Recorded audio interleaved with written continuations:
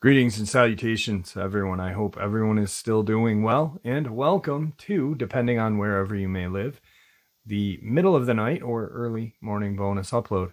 Before we jump into it, a couple links. As many of you know, I rely on Patreon, PayPal, channel membership, and the merch to help the channel to continue to grow and go. Links to Patreon, PayPal, and channel membership is in the description below. Merch displayed directly under the video. Also, Dogman Frightening Encounters, Volume 1 through 3, the audiobook versions. They were written and researched by Tom Lyons, narrated and produced by me, Jeff Nadolny. Those audiobooks are available on Audible, Amazon, and iTunes, links to which are also in the description as well. And finally, last but definitely not least, if you'd really like to help support the channel to continue to grow and go, simply subscribe. It doesn't cost you a cent. Click that like button, takes half a second. If you don't want to miss out on any of the informative uploads I put out daily, click that bell icon, and folks, please leave a comment. Why? Well, because all these things really do help the channel to continue to grow and go.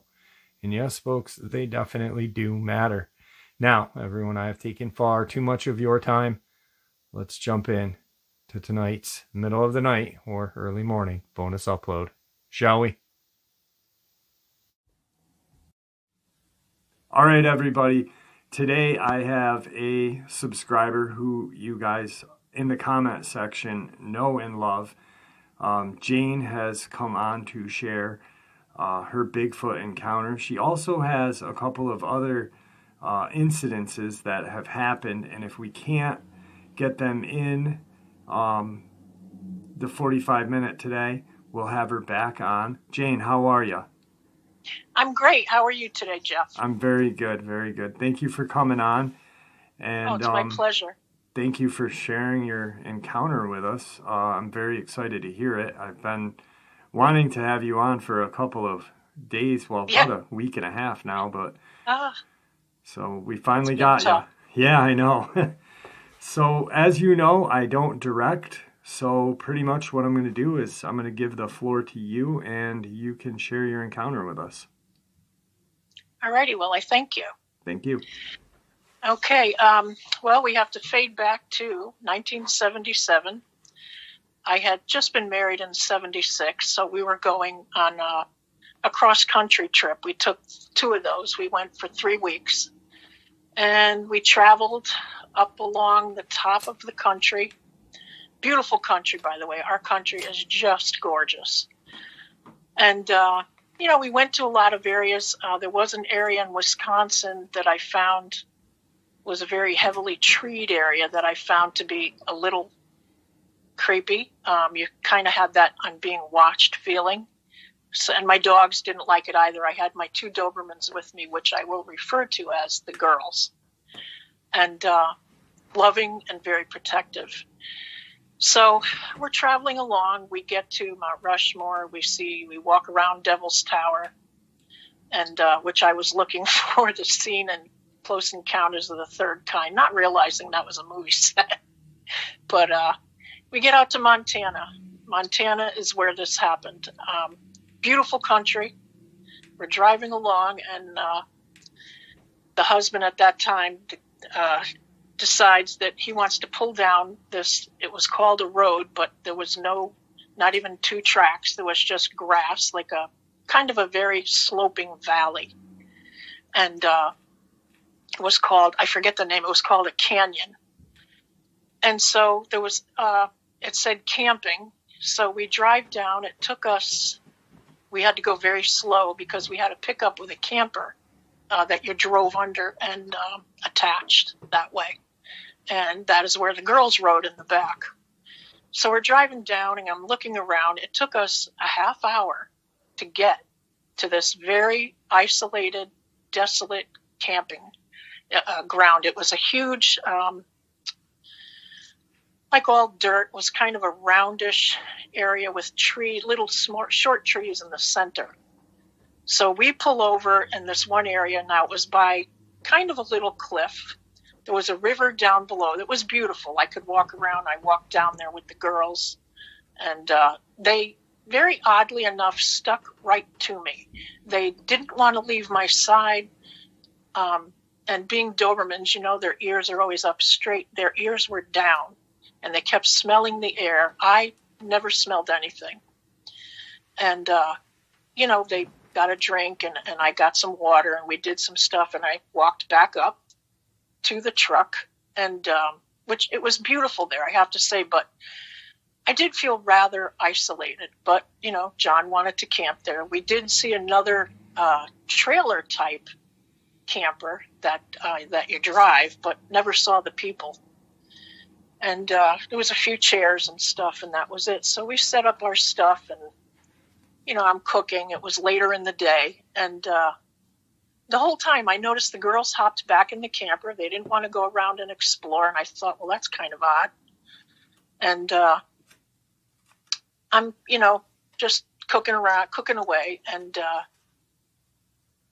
it gets to be, I don't know, probably around 10 o'clock, and we decide to put the fire out. We were always very good about that.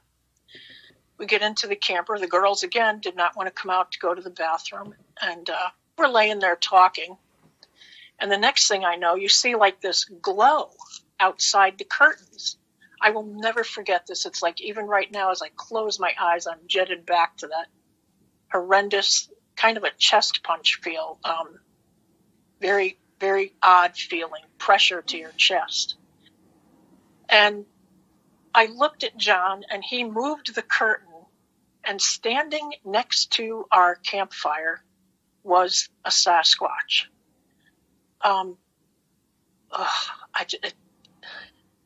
It just takes me back there. It's kind of brutal.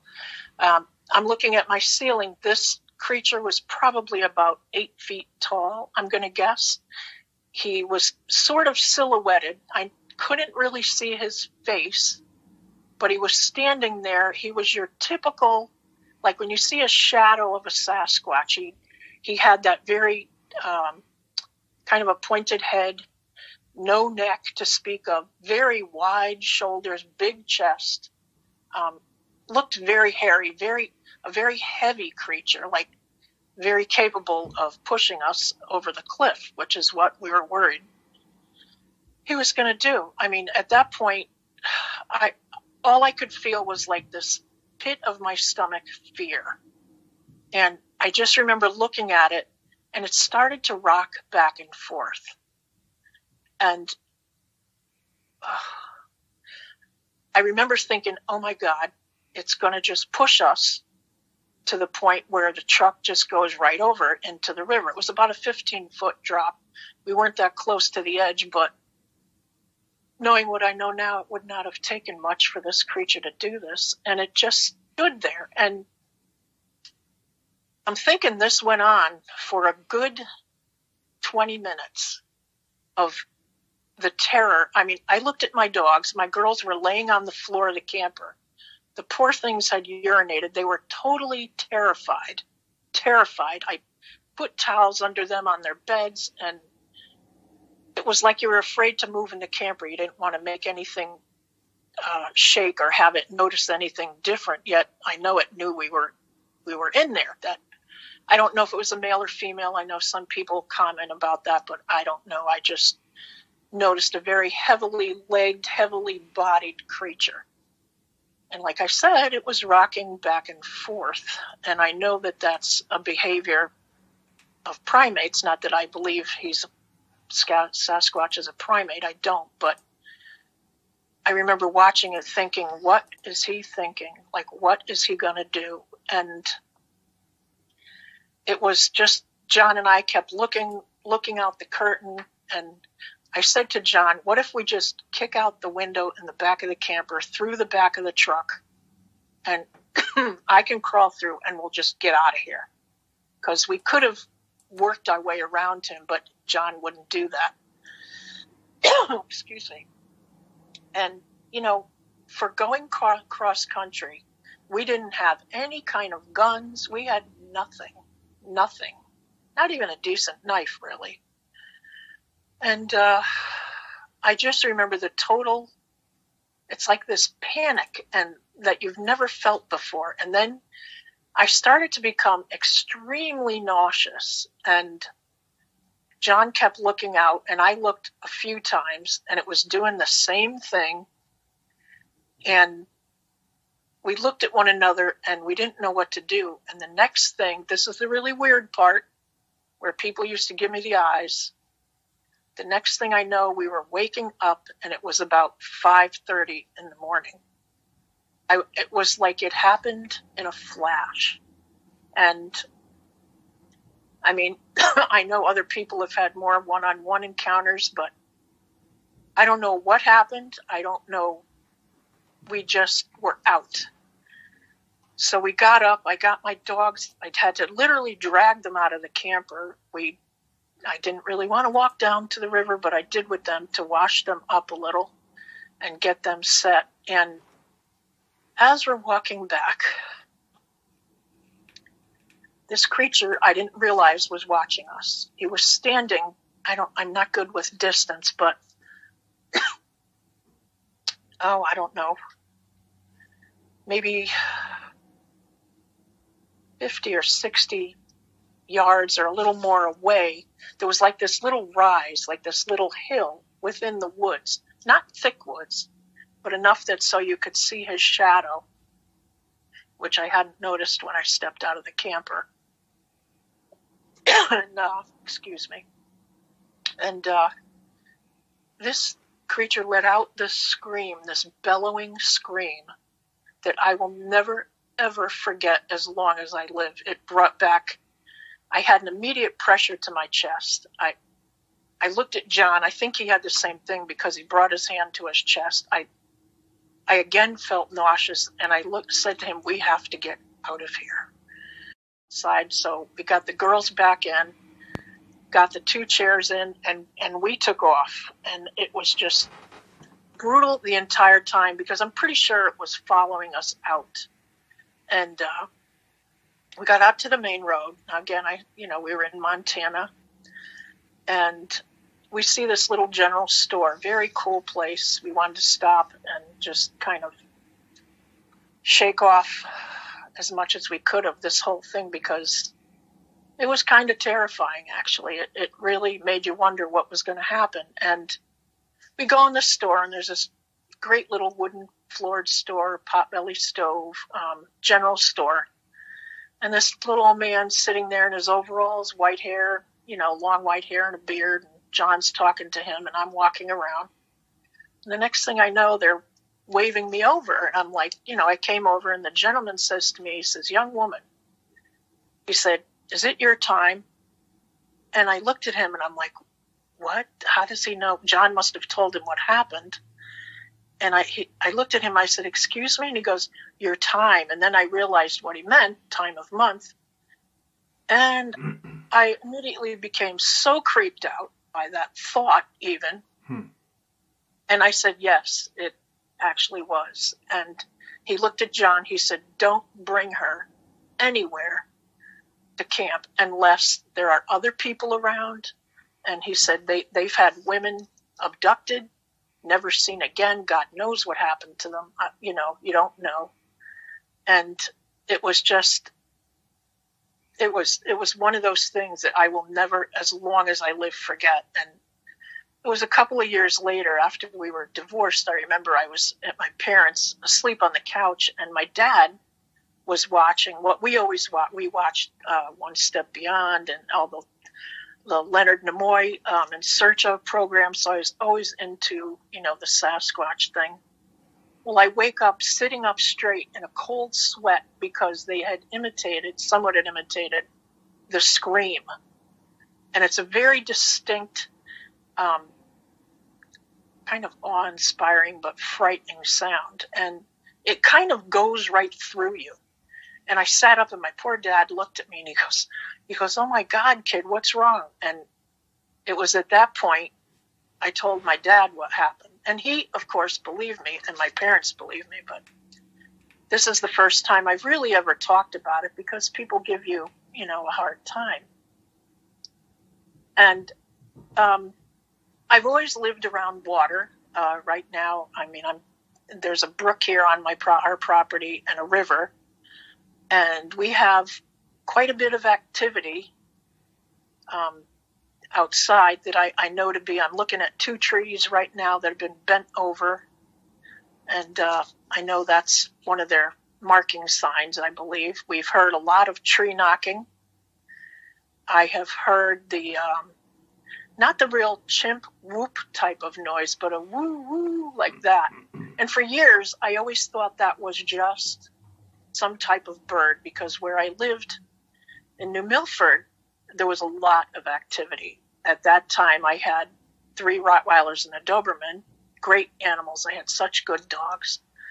And there were nights when I would open the back door to let them out, and they would not walk out that door. And the smell was just, just kill you. A very sulfury, very musky, kind of a raccoon bear, but not a bear, because I know that smell. So I know they were around there also. But here on this property where I'm living, this was my parents' home and we took it over, there is a lot of activity and things going on out in these woods. And I know that they're here. I've heard that there was someone that heard a lot of screams. I have not heard the screams.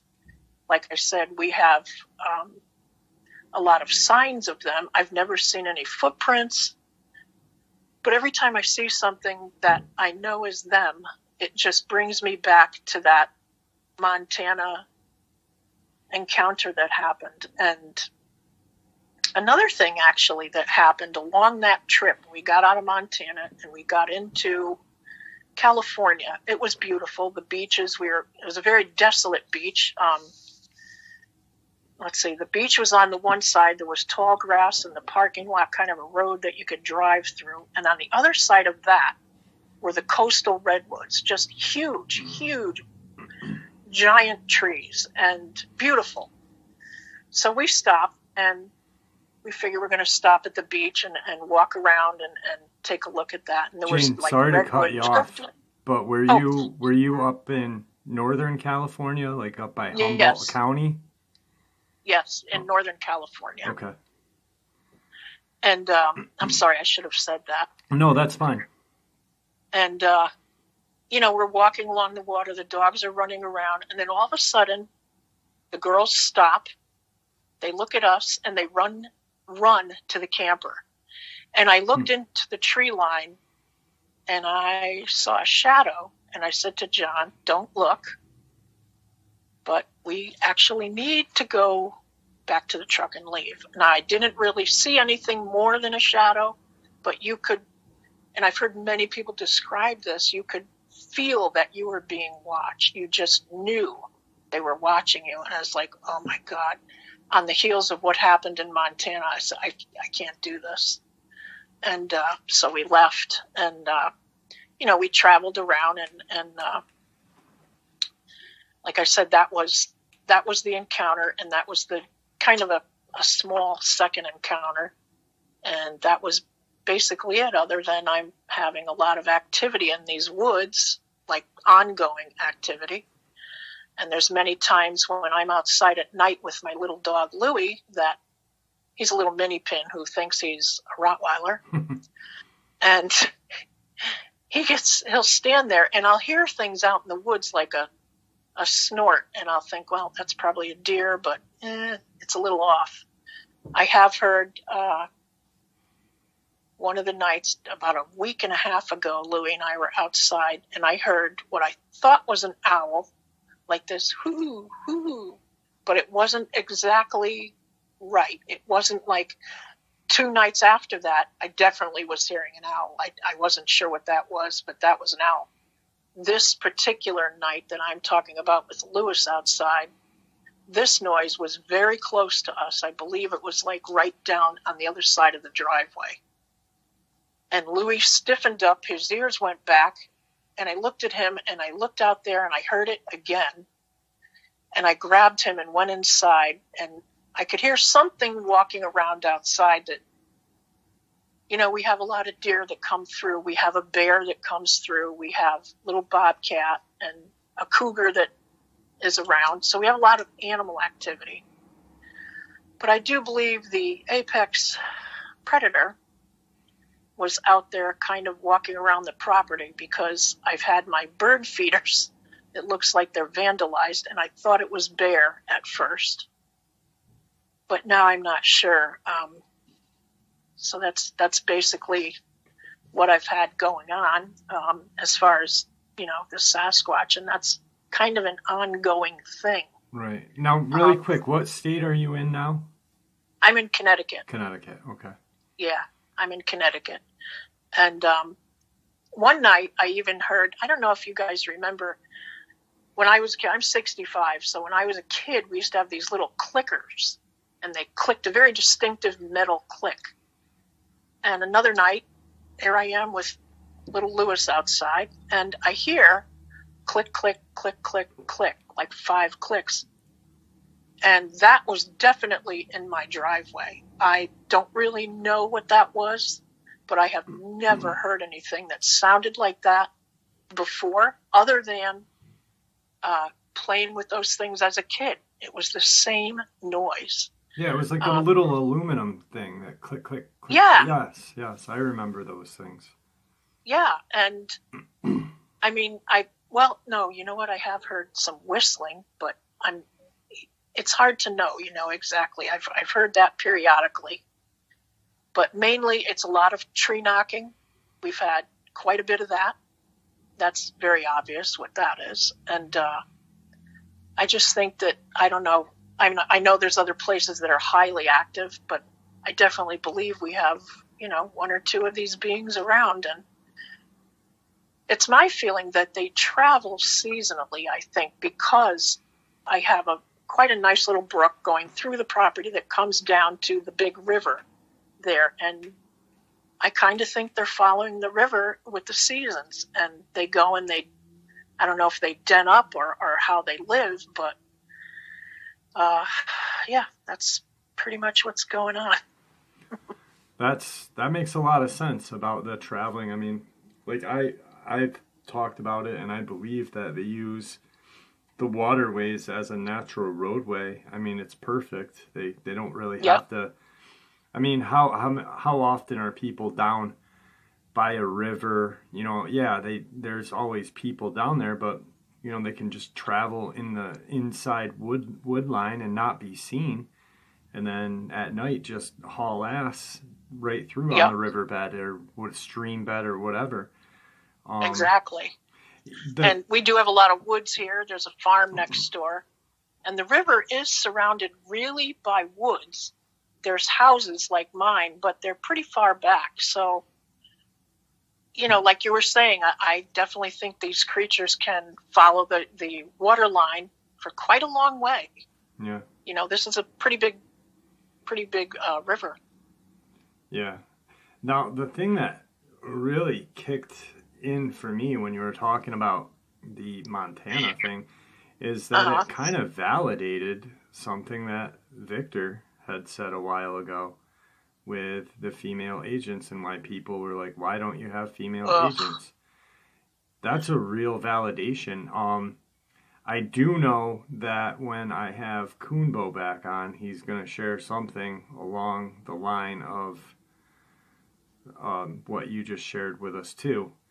But I mean, that just puts a whole new perspective on these things for me. And because you really don't think that, we're a whole different species, and you wouldn't think that would be anything that'd be interested in, but who knows, they're not. But they are, apparently. Yeah. I mean, from what that older gentleman told me, they had abducted women. They'd go out to hang up their laundry and just never reappear. And the other thing that bugged me about it, Jeff, was that I can't remember. Like, I remember about, and the reason I remember approximately 20 minutes because John had a watch on. And then all of a sudden, like, nothing. Like, I didn't dream. I don't know. I woke up, sat up, and we looked at each other, and it was like about 5:30 in the morning. It's like there's this whole period of time that kind of freaks me out as to what happened. I mean, it wasn't just the time of month thing, which really creeped me out. Right. But that whole instance where am I just blocking it, or did it just use like an infrasound and just put us out? I mean, the rocking back and forth too. Like, yeah, the swaying, the creepy. Yeah. Yeah. Yeah. Like, what are you thinking? Yeah. And I don't know, I would just have to warn, especially women traveling, be very cautious about where you go and that kind of thing, because I believe they're all over. Wherever I've lived, I've been near water, and they have been around me, and I could feel them you could kind of feel that they're there. And I would just always caution women, especially, going hiking or whatever you're going to do. Yeah. Yeah. That, when I asked about Northern California, like, we got Humboldt County, and, there's been a lot of disappearances up there.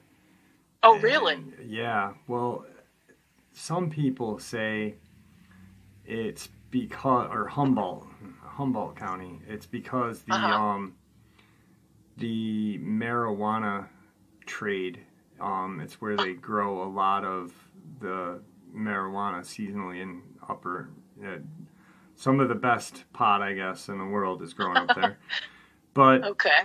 What happens is during the grow season at the end, these kids travel, like the little, Oh, harvesters. Yes, and they go and they get hired by the growers to clip and stuff. And there's just tons of missing people in that area, and female, male. I'm wondering if that has anything to do with it. I think I'm going to do a little bit of a investigation on that and kind of look into that a little bit, because who knows? It must be an attractant. Yeah, yeah.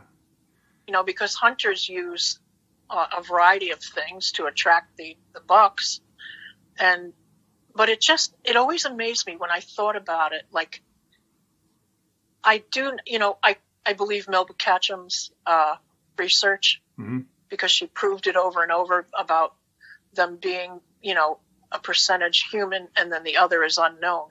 Right. So maybe that's the connection, that they're not totally disconnected from us, but it's just odd that it would be attracted to the point where it came down. I don't even know how it started to stir the fire up. Right. I have no idea, because we put water on that. And I will just never forget seeing that glow and that flame, that glow through the curtains. I will never forget that. I couldn't imagine what it was. And then when I saw it. Now, he didn't look right at you, or did he? Did you see any eye shine or any? No, because he was standing next to the fire. Right? Okay. Yep. But he was standing, you could tell he was 15 feet away from us. Right. And he just stood there rocking back and forth. And I'm like, oh my God. And I looked, and I'm like, but really, I could only see a silhouette. I mean, and that was it. But was definitely a very large, looming silhouette. Yeah. Very large. That's terrifying. I mean, and then to have it validated with the old guy at the store on top of the totally odd question, I mean, but it's, at least you got some sort of answer out of that, probably not the answer you wanted, but at least it's an answer. So yeah, I forget what he said to John about, because John told him how we were watching it, and all of a sudden here we were waking up, and the gentleman said something. I don't remember exactly what it was about, what it can do to people, but that was after when he asked me about my time. And right. I'm like, what? Yeah, that is crazy. Well, we are about 35 minutes in. We got about 10 minutes. I know you got some other stuff you want to share. If you want to come back, I'm thinking about kind of branching off and doing like a little bit of paranormal, other stuff. I have so much stuff. If that's something that you're interested in, and doing like a whole little paranormal stuff and sharing that with us. Absolutely. We can. It's been an interesting life, my friend. I'm sure. So after we end the interview, I will stay on the phone with you, and then we can figure out a day that works for both of us. All right? All right. All right. Is there anything you'd like to say to everybody before we let you go? Well, my mom had a saying, and I'm always reminded of it. I know it's not an exact quote, but she said, "There are stranger things in heaven and earth than dreamt of by man." And it definitely applies. And to the women out there, be very, very careful. And to the men, when you go out hunting, just be really careful. Stay frosty. Stay very aware. Use your peripheral, because that's where these things work. They show up and they watch you. And just be careful, Yeah. Be safe. Some Stay together, advice. don't drift apart. Sound advice right there. So, all right. Well, thank you. Thank you. It was great having you You're on, welcome. and we'll talk soon. All right, it was my pleasure. Thank you. Thank you. All right, folks, I hope you enjoyed this interview with Jane. I'm going to have Jane back on very soon. This is an older interview that I did with her. And, she is the channel's godmother. She welcomes everybody to the channel and really just extends this kind of warm, welcoming blessing to everybody that is new to the channel. And she's just an amazing person, really amazing. I'm glad to know her. She really means a lot to me, and she's got some very interesting experiences that have happened in the last 5 years since we've last talked, about 4 years this interview was. So when I get her back on, that's going to be a great interview. I chatted with her about a week ago in regards to everything I was going through and still am going through with my dad and everything. I just needed a friend, and Jane was there, like she always is. She's just a great person to this channel. So thank you, Jane. Also, thank you all for supporting the channel. Your support is what makes the channel continue to grow and go, and what makes it special. A place for people to share their experiences, their ideas and theories without any judgment. With that, everyone stay safe, happy, healthy, and ever vigilant, keeping an eye on our children, pets, family, and friends. These creatures are real out there, and they are dangerous. Share this information with those you love and care about, and it may just help save their life someday. Till next time, never stop asking questions, never stop searching for the truth, and God bless.